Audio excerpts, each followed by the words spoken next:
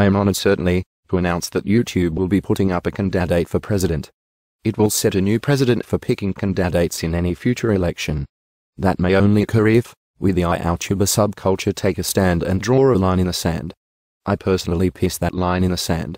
If you want to join up, cross that line in the sand and piss off and on the establishment. Piss on ya. Piss on ya. Piss on ya. In Russian it means I love you. I give you the first man to throw his hat into the ring. I give you, YouTube's first official candidate of 2012 first official statement. William has earned the right, that he may come before you, with birth certificate in back pocket, social security card in his shoe and just a heck of a great example of a human man. He is not a male or female. Those are classifications for animals. William may be a beast of a man but he is not male. Postage due when arriving at birthplace. And he will present all vetting material for one and all to examine, using any lens.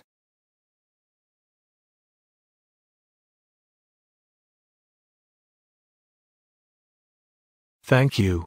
The honor is mine.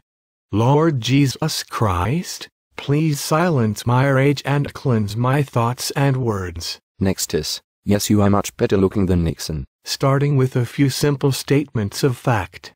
Unspun and not sheltered by layers of unresponsible writers of scripts I refuse to fulfill. I am an American. I have grown to cherish the American dream. Even though I never achieve owning a home or raising children of my own.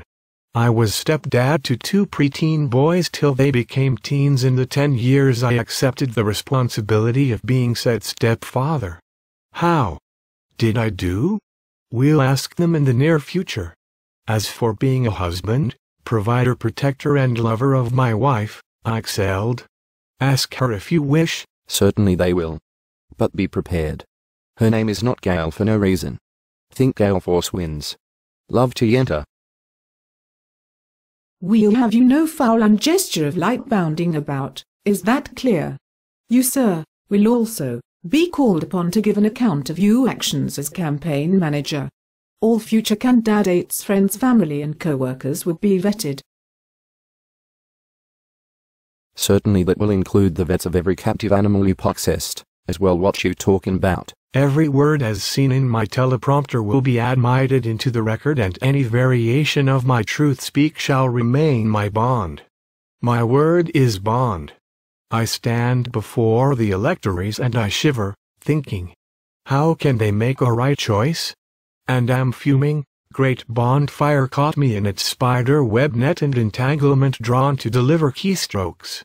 It is not I whom is before the council. It is the council taking a backseat to front window, pork light and torch of Pythias right. It appears you have written a book.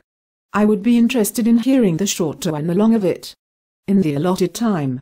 What is it about? It is about 92 pages. It can be read by Adobe Reader or Word program at talking speed, in 3 hours and 45 minutes. I will read the back cover because a laptop will not read a book by its cover. I will read the back cover for my constituents. Imagine you become aware you are the next Earth intellect. Will you seek fame and fortune? Probably not. You wouldn't be smart enough to know, becoming a celebrity would make your life a living nightmare. Your greatest accomplishment would be achieving complete peace of mind. Peace of mind in a world that seems to have lost its mind. Peace of mind in turn leads to being handpicked by God for a mission so bizarre that no one in modern history has attempted it. With the words from Jesus Christ Superstar echoing through his head for decades. One man takes on this mission. The earth has had its Michelangelo, its Shakespeare, its Edison, and its Einstein. But no one has ever seen anyone like Billy. Others have mastered the arts, the laws of physics and the study of the mind. But no man has ever been so bold as to show us how we are wasting the brains God gave us. Yes, I see your point. Funny, but I don't see yours.